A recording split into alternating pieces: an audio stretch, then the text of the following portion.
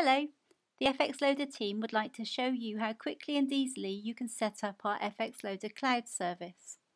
This is an integration service to automate loading currency exchange rates from leading providers, such as Oanda, Exignite and Reuters, into ERP and financial applications. So here goes. Follow the link to the FXLoader cloud service in a browser, then log in using the username and password we provide. We need to set up a scheduled run, so let's create one. This is our main and only run.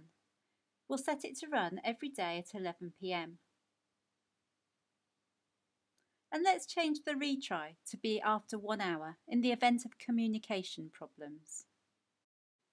Now we need to create the run stages, the first of which is a fetch stage.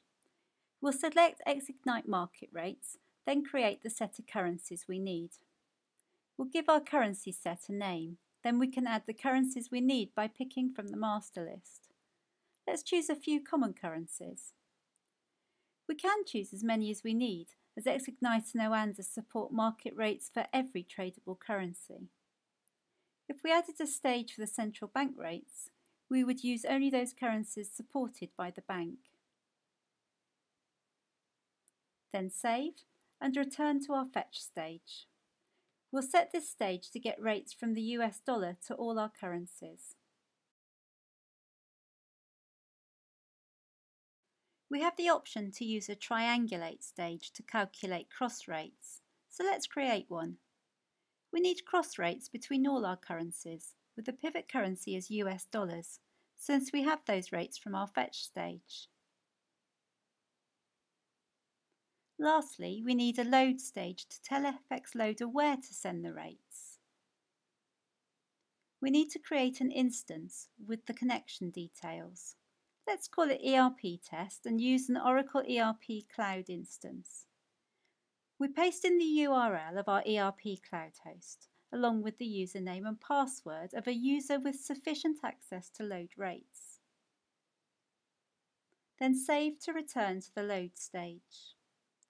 We'll use a date offset to load into the next day in Oracle, set the rate type to corporate, and say we want to round to 8 decimal places. So those are the stages we need. Finally, let's set up a notification to send an email in the event of the run ending with an error or warning. So that's it. It will now run every night to load the exchange rates, all configured in under 3 minutes. Of course, it will probably take a little longer in practice if you include gathering the information needed. You may also have more complex requirements for your rates, involving multiple fetch stages to get rates from various sources. For example, you may need official central bank rates alongside market rates.